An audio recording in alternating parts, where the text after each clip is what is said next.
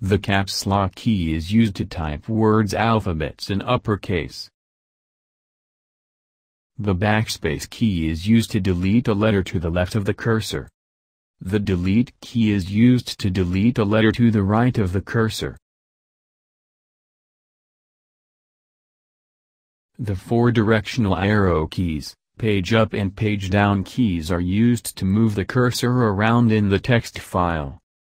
Making changes to a written text is called editing. Copy-paste is used to copy text and paste it in another location. The keyboard shortcut is Ctrl+C plus Ctrl+V. Cut-paste is used to remove text from a location and paste it in another location.